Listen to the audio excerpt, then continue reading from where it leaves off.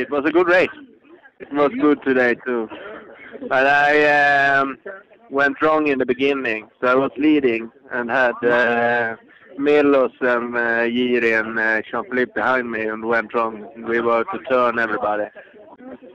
And after that it took me a while before I catch everybody again. And then I was in the lead almost the last miles.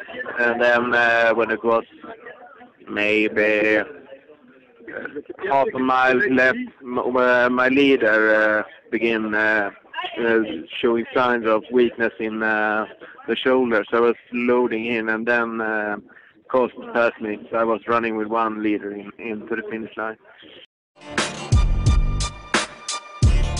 Yeah, it looks like it's going to be the bivac. They don't really know yet before the weather. But when we talked to Dominic before, he said that it's going to be, but they have problems with it. So we will see tomorrow.